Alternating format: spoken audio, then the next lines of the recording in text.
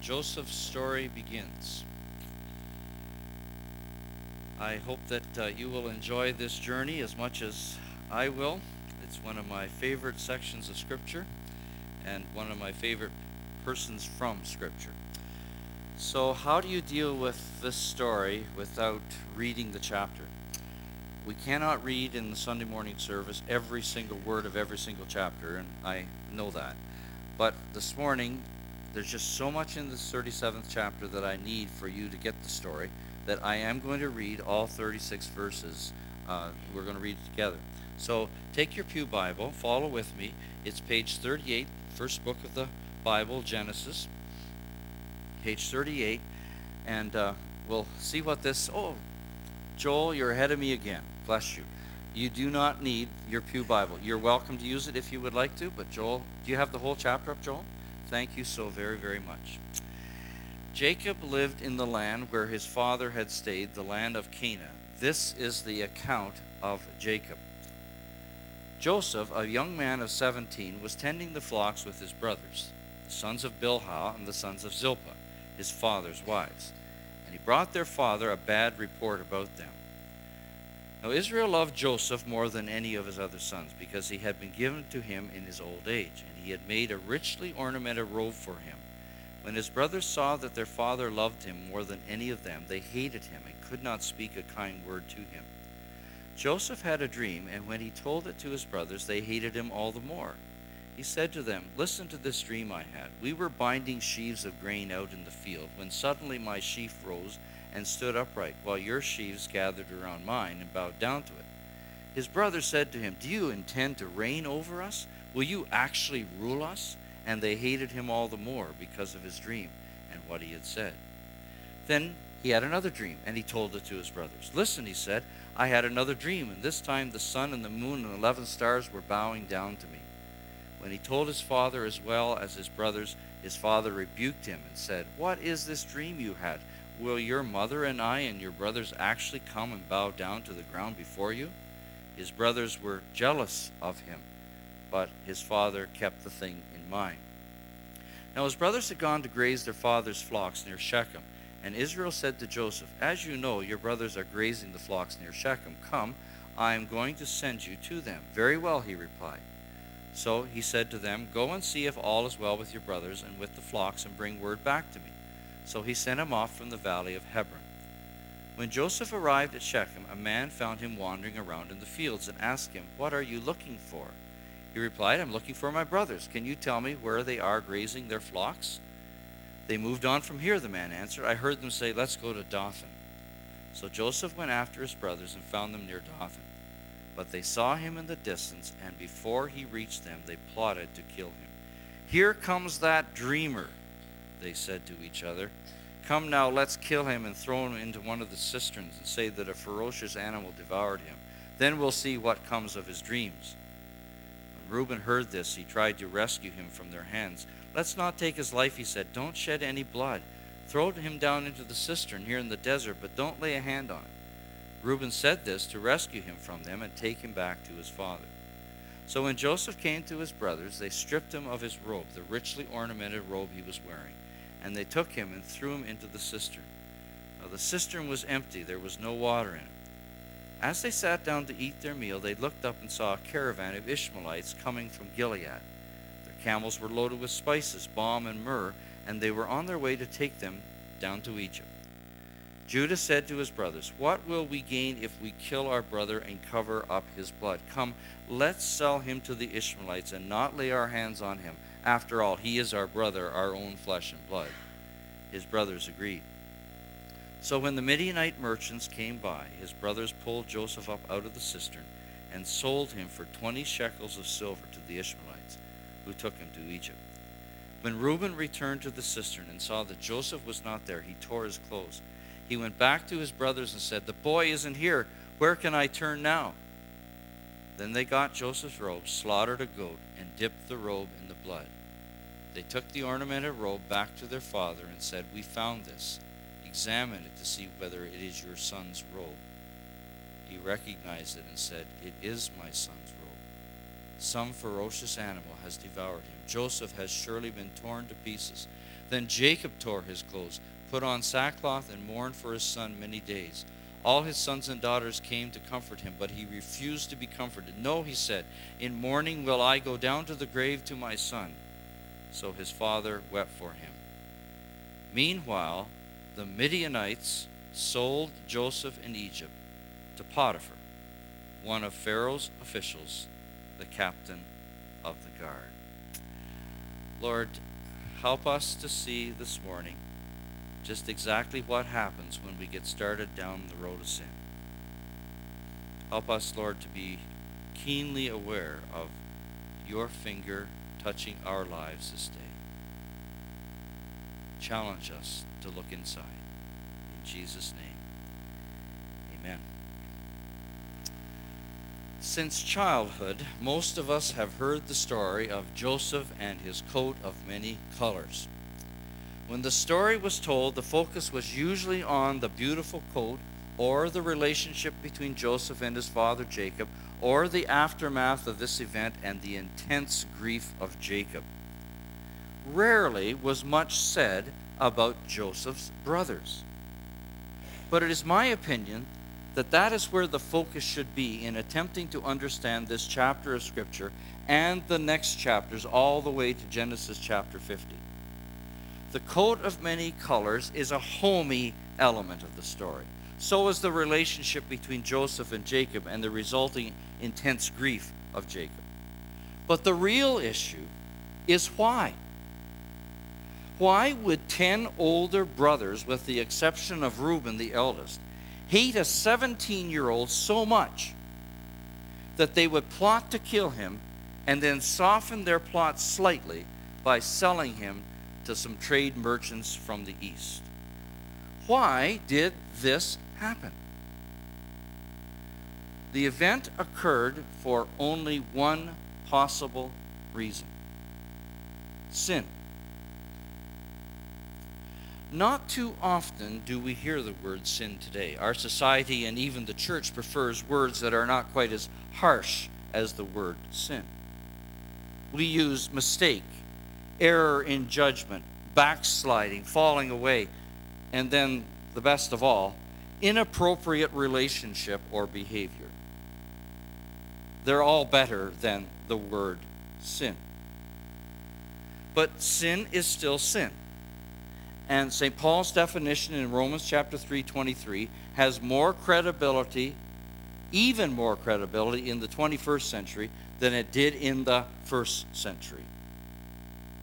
One look at the newspaper, one look at CBC News. It's awful what is going on in our world. And Paul's words, "For all have sinned and fall short of the glory of God," was never truer than it is in the present day. From a biblical standpoint, a good definition of the word sin is falling short of God's design for us as human beings. Another way of putting it, another definition, is missing the mark, as an archer misses the bullseye at which he or she might be shooting. So if it's sin that is at the heart of this Joseph story and the thing that propels all the rest of the other events, how then did Joseph's brothers sin? Well, I'm going to suggest to you three things that happened in this story, and one builds on the other. Progression takes place. The first sin that we can identify is the sin of jealousy. And where I see that is in verse 2 of 37 of Genesis. Joseph, a young man of 17, was tending the flocks with his brothers, the sons of Bilhah and the sons of Zilpah, his father's wives, and he brought their father a bad report about them. I know what you're thinking. Here is the evidence that Joseph sinned, the consummate tattletale. It's not his brothers who sinned, it's Joseph. No wonder his brothers didn't like him. Although we are not told what the bad report contained, the author gives us a clue as to the nature of the brothers' sins against Joseph by describing precisely who the brothers are. Nothing in Scripture is there by accident. And in verse 2, the brothers that Joseph is with are not named, but their mothers are. Verse 2 says that they were the sons of Bilhah and Zilpah. Okay, so what is all that about? Because understanding verse 2 is part of understanding, again, the rest of 37, which helps us with the whole Joseph saga. Now let me do a little history with you. This is Old Testament history, so hang on, put on your seatbelt. You got to get this, because this is so intriguing to me. Jacob, the father of these 12 sons, worked 7 years for a man named Laban, who was the father of Rachel, in order that Jacob could have Rachel's hand in marriage. Well, you remember the Old Testament story. Instead of Rachel, Laban deceived him and gave him Rachel's older sister Leah. Jacob wakes up in the morning after the honeymoon, and he looks and he says, it's Leah. I didn't work 7 years for you. I worked 7 years for Rachel. Anyway, ancient times, the firstborn daughter goes first.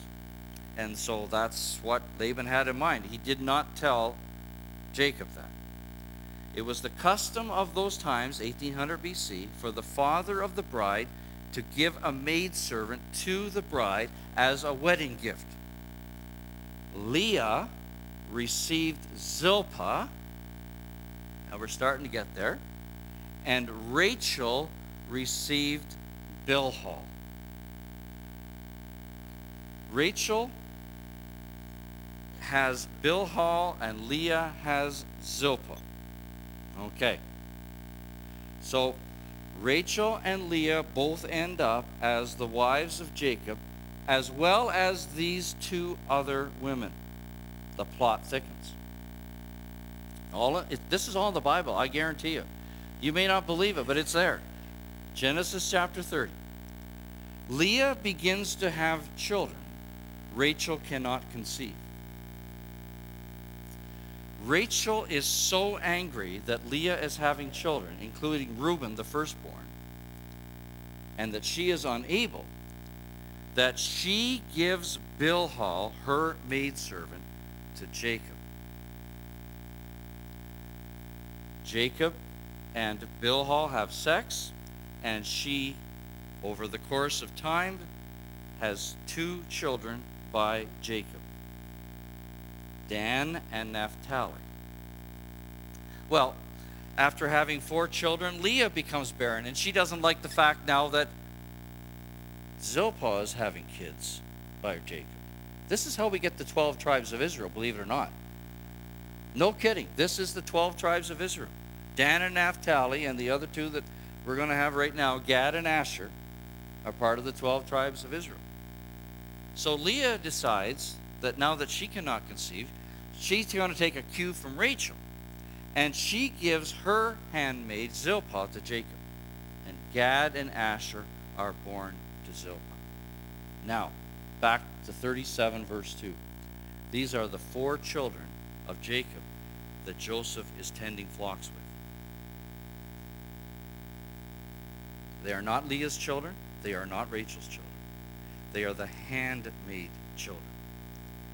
And Jacob does something that a wise parent shouldn't do. He has favorites. Joseph is the favorite. Benjamin will be later, after Benjamin is born, later than right now. And Joseph takes this, whatever happened, back to Jacob about these 4 boys of his that Jacob has a hard time with anyway. So, who is Joseph's mother? Who is Joseph's mother? Joseph's mother is Rachel.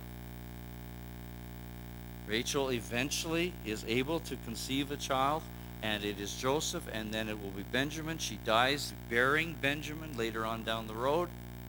And so you have this 12 children, but unbelievable stuff going on in the family.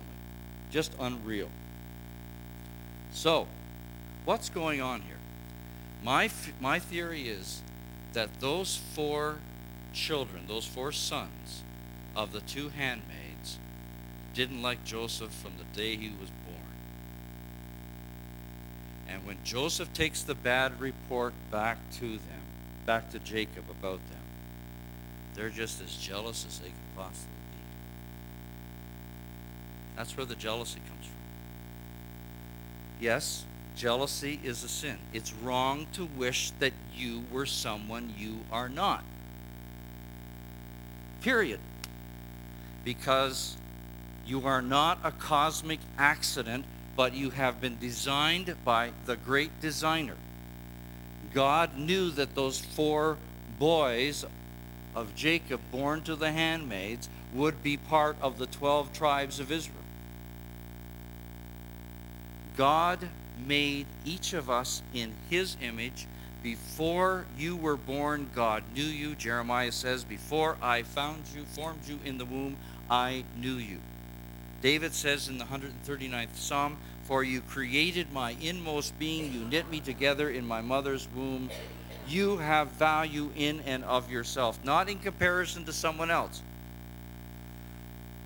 Gad and Asher, Dan and Naphtali had value without being compared to Joseph and later Benjamin. The only person you should ever compare yourself to is yourself. I learned that on the track field. Harry F. Anderson, my track coach. I've told lots of Harry F. Anderson stories.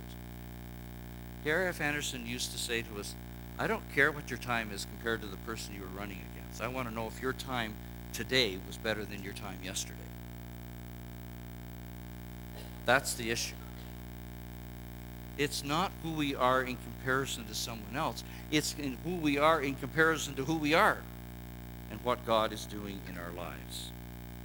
Jealousy is sin, and jealousy will destroy a relationship with another person faster than anything else, because jealousy also leads to another sin.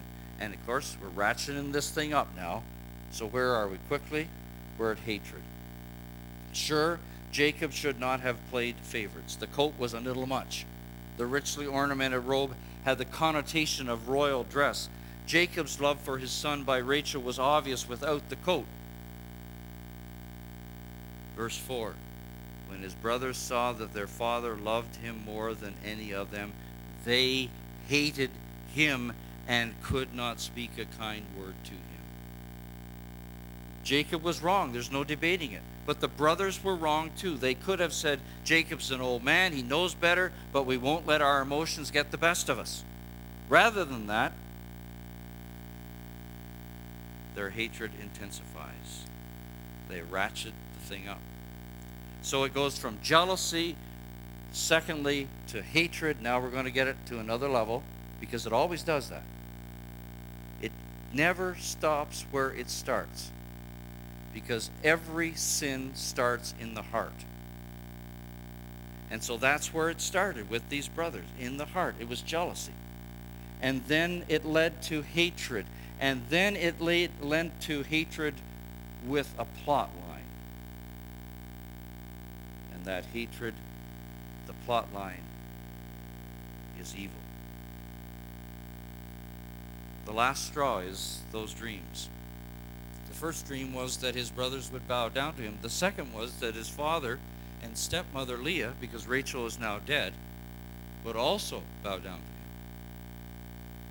Jacob struggled with the dream, but it's interesting the scripture says in verse 11, he bore it in mind, kind of like Mary bore it in mind. Some of the things that she experienced in the early years of Jesus' life. Kept it in her heart. This verse 11, Jacob bore it in mind. The jealousy increased. Let's kill him.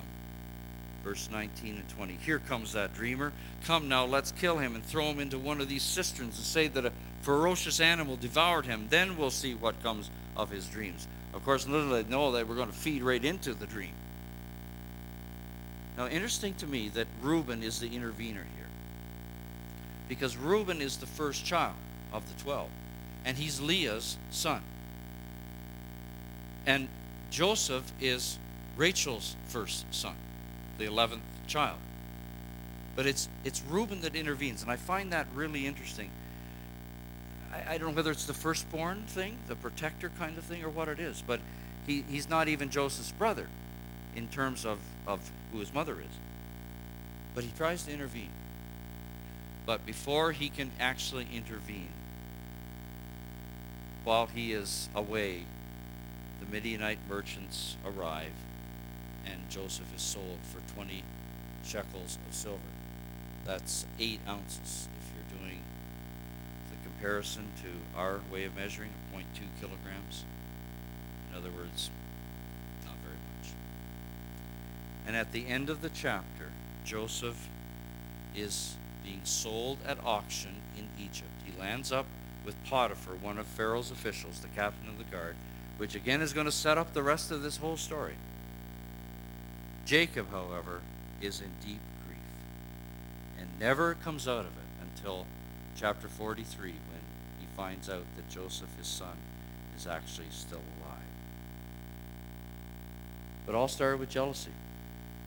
And then jealousy was wedded to hatred. And then hatred created a plot of evil, because every sin starts in the heart. That's where it festers. That's where it brews. Sin. Is it possible for us to be so attuned to the Spirit of God that we can see sin coming and say no? Is it possible to be conscious of the beginning stages of jealousy, hatred, or whatever else that sin might lead to and say, no, I will not do this? Absolutely it is. That's the whole Christian gospel. That when we come into a faith relationship with Jesus, the Holy Spirit, the Spirit of Jesus, comes inside of us. And it gives us the power, the discernment, first of all, and then the power to see the train coming and to say, I'm getting off this track before it hits me. Is it possible for us to see sin coming and say no? Yes, absolutely. You see, there's no way to read this 37th chapter of Genesis without thinking about Jesus. Look at the similarities between Joseph and Jesus. In fact, Joseph has been called the most Christ-like of all the Old Testament characters. Joseph, his death is plotted. Jesus, his death is plotted. Joseph is stripped of a robe. Jesus stripped of his clothes. Joseph thrown into a cistern. Jesus nailed to a cross. Joseph sold for 20 shekels of silver. Jesus betrayed for 30 pieces of silver. But that's where the comparison stops, and one great contrast emerges. Joseph's blood was not spilt. It was an animal's blood into which Joseph's coat of many colors was dipped. Jesus' blood was spilled. It was from his own body that blood and water came gushing out. It was his own hands and feet into which the spikes were driven. Why? So that not only could we be forgiven, but that we could see when jealousy is about to become hatred, and when hatred is going to become something even greater than. So that we could see sin coming and say, I will not go down this road because I know where it's going to lead, and I know the Holy Spirit will help me not to do it. That's what the meaning of Jesus' death is. It is not just forgiveness. It's the capacity to understand the nature of sin, the insidious nature of sin, that it starts in the heart, and that it leads from one thing. You can't stop this thing once it gets going. And that's exactly what happened to the brothers of Joseph. Paul says it this way in his letter to his young pastor friend Titus. He says, the grace of God came to this world so that we could say no to ungodliness and worldly passions and live self-controlled, upright, and godly lives in this present age, while we wait for the blessed hope, the glorious appearing of our great God and Savior Jesus Christ, who gave himself to redeem us from all wickedness and to purify for himself a people that are his very own, eager to do what is good. We're going to come to the Lord's table now. And I'm going to invite you to come to the Lord's table. If you have never accepted Jesus as your Savior, if you do not know him personally, if you do not know that unbelievable sense of being clean inside, when we repent, when we recognize that we are sinners, and we say, Jesus, I need your forgiveness. That's the only way we'll ever receive his forgiveness, if we say, I know I'm a sinner. That's the only basis. But I want to go beyond that this morning and challenge all of us who are believers to look inside, to ask the question, what's the condition of my heart? What does my heart breed most easily? Is my heart a heart that always sees the worst possible scenario here, makes the judgment that nothing good can ever come here? In my eulogy for my mom, I quoted my father, and it was absolutely the truth. My mother's could see the good in everyone. And that spirit of being able to see the good in everyone has just permeated my life in the last week as I've thought about the legacy of my mom to me. I want that. I want that said of me when I'm an old man. The only way that happens is if we understand that our tendency as human beings is to find something bad and then to build on that. And then to take off. It just absolutely has a life of its own. The only way to nip that in the bud is to be aware of the pang of conscience, to be able to see what's taking place, and to say, no. That's my challenge for you as believers this morning. Not just live in this state of forgiveness, which is wonderful, and that's where we start. But go beyond that. How much does my life mirror the image of Jesus that he would put into my heart through his Spirit? So, the sin of Joseph's brothers, it was jealousy, it was hatred, and then it was contempt to the point of plotting murder. That's always the way sin is. It starts small, gets big. The thing that we as believers can do is say, I will not go there. It's the Holy Spirit that helps us. It's what he wants to do in our lives. Let's pray. Lord, thank you for this story from the pages of the Old Testament. It's amazing that you worked in such remarkable ways, such powerful ways, with a 17-year-old boy. Lord, I thank you for our young people and young adults. And I just ask this morning that you would bless them, that you would help them to be the leaders, the spiritual leaders that so often speak into the lives of we who are older, with their enthusiasm, with their discernment, with their sensitivity to the reality of sin, for calling it like they see it. A 17-year-old boy named Joseph is going to change the history of Israel. Yes, there were unwise things on everyone's part, but it did not provide sufficient reason for what his brothers did.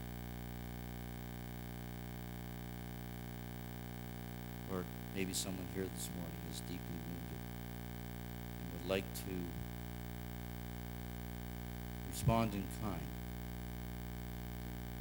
I pray, Jesus, this morning that you'll help us to know that sin starts in the heart, and then it gets out of control. We can't control it any longer, and it becomes how we end up defining ourselves.